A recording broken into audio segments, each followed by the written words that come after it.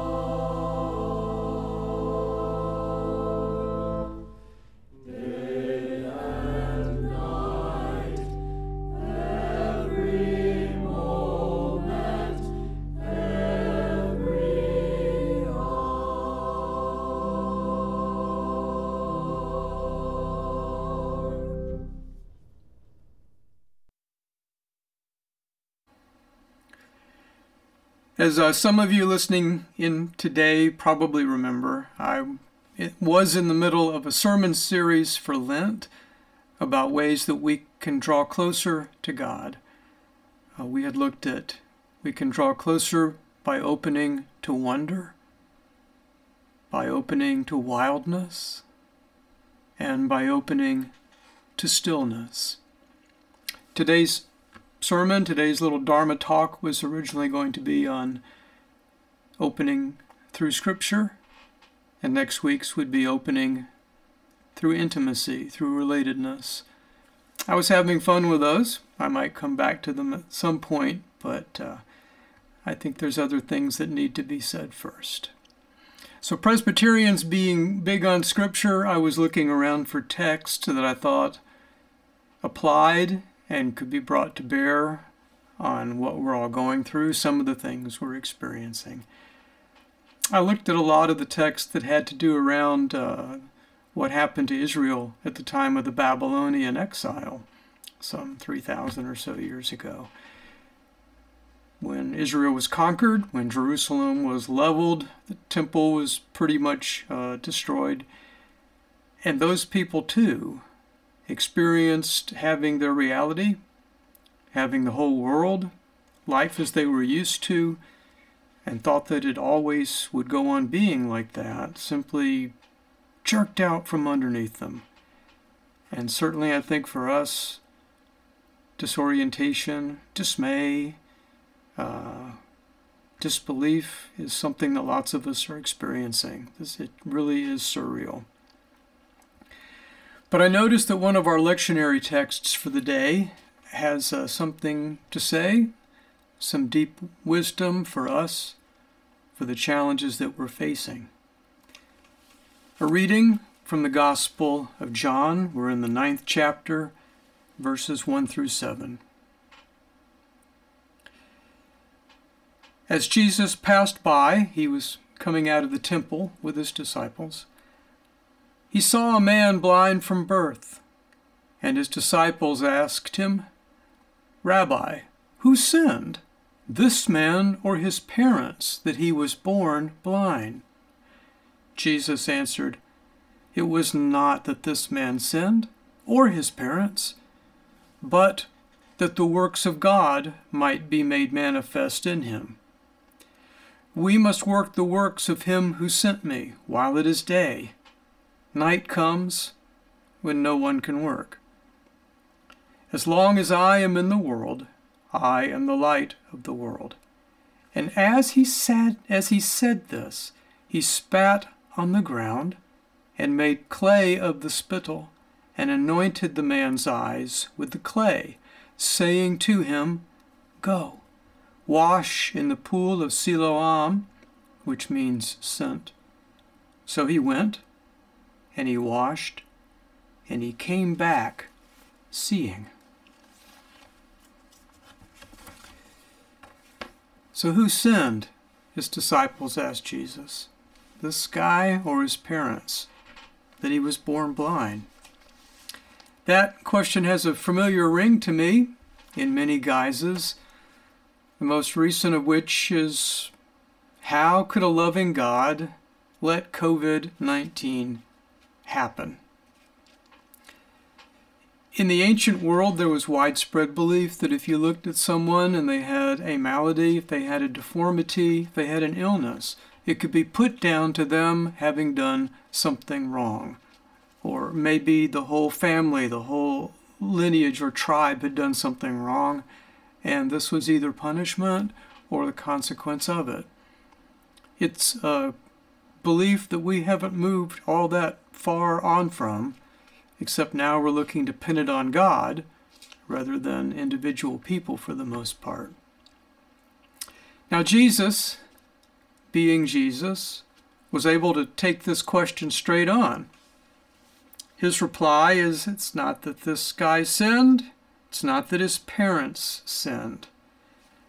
And for me, I don't even understand my own life half of the time, let alone have answers with any certitude that is coming from my direct experience about things that happen well beyond our space-time continuum. But I will share with you what I believe and what I read in the Bible. which is that God is a God of love and would never author or send something like this that strikes both good and bad, faithful and the conniving, the guilty and the innocent. That's not the kind of God that we have. Okay, you say, so why would God allow this? Again, we're way outside my pay grade here. But God allows, if we will allow ourselves to use that word and define it as not automatically or forcefully stopping something when you notice it going on, God allows a good number of things that are troubling to me in the larger sense. It's troubling to me that a man could ever hit a woman or a child, or even another person for that matter, but those are especially hurtful. Why does God allow that to happen? It's troubling to me that someone with more than enough to live on and obtain for themselves and their family all the goodies in life one could want should ever further engorge themselves at the cost of their employees or the general society. So that in our country we have the largest ratio of executive compensation to worker compensation in the world, some 250%. It's ridiculous. One other way, you would never, I hope, empty out your garbage pail into your own living room, let alone your mother's. But that's exactly what we do. We treat our mother, the earth, just like that, so much of the time. Why does God allow that? So you're right, COVID-19 should not be happening. But I'll tell you something else I believe. Further on from God authoring or sending it, I think God suffers it, the way the Old English used to say. Allows it, yes, but more so, God suffers it. So that for every one of us who has caught this terrible thing and is experiencing symptoms, or watching loved ones have to suffer through this, God is feeling that pain. God is suffering that sickness, that heartbreak, that helplessness, just as we experience it. That's what I believe. And I think it's good to keep that or something like that in mind, because with all the things that go on in this world, in our lives or through history, in matters large and small, most of those are down to human causes. Most of those are down to human shortcomings, failures to act, acting unwisely, allowing unsafe, unhealthy, unjust conditions to continue on. Because it's a free will world, and God doesn't just stop in and stop everything that we shouldn't be doing that we're doing. If God did come in and stop all of those things, we'd be stopped a lot from doing many of the things that we do. But this whole free will thing that we can treat each other how we do is premised on the idea that God wants us to choose the good. God wants us to grow into the sense of oneness, of interconnectedness, of interrelatedness with which God created this world and formed each of us. And that God's end game, God's long plan, is that we grow to maturity, that we leave this long, troubled adolescence behind, so that we are one world, sacred to God, a world at peace, a world at prayer, a world at play.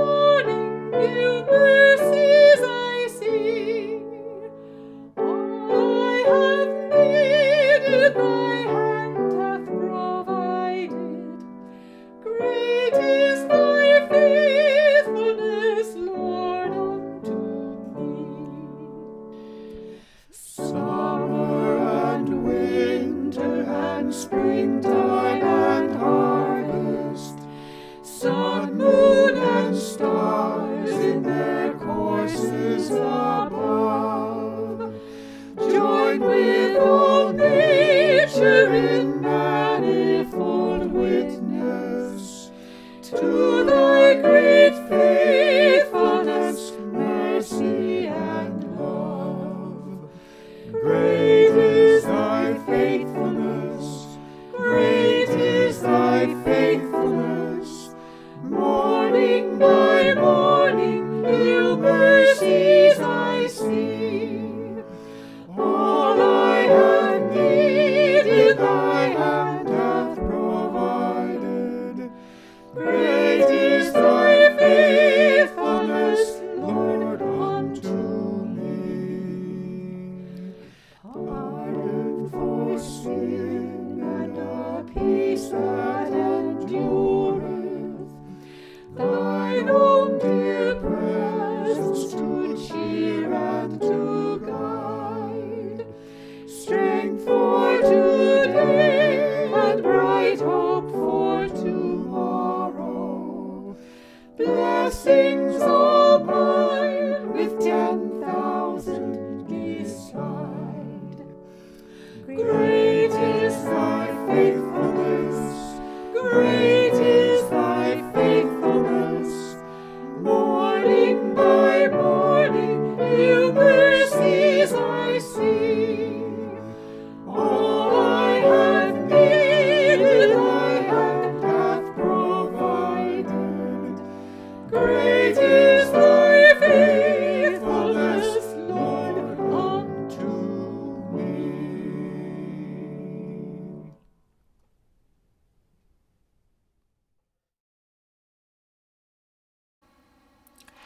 I'd like to thank Kim Paterson and Johana Arnold for being a part of today's service, for making the technology work that they could be a part of the service.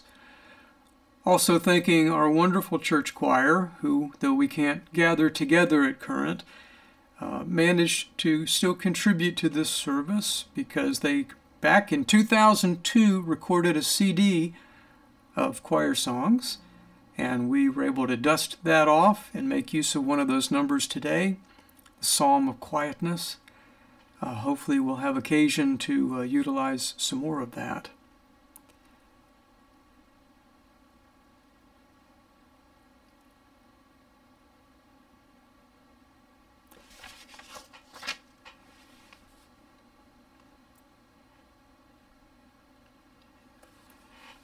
May we pray together. Be with us, O God, we ask you. May we feel your presence deeply. May your voice speak to us lovingly, courageously, encouragingly. May we be good friends to one another during this time, friends even to strangers, friends even to enemies. If it be thy will, use this time, we pray, to bring us closer together as a world, to make us both more mindful of, as well as deeply appreciative of our oneness, of our interconnectedness, and that the bell, any bell that tolls, is not simply for one, but for all of us. For we are not an island, but we are a planet. Thank God that even beyond that, thank you, that we are yours. Go in peace now, good people of God, to love and serve the Lord. Use this time for your health, your renewal, some fun, some rekindling and deepening of relationships, and know that God is with you. Go in peace, good people of God. Amen.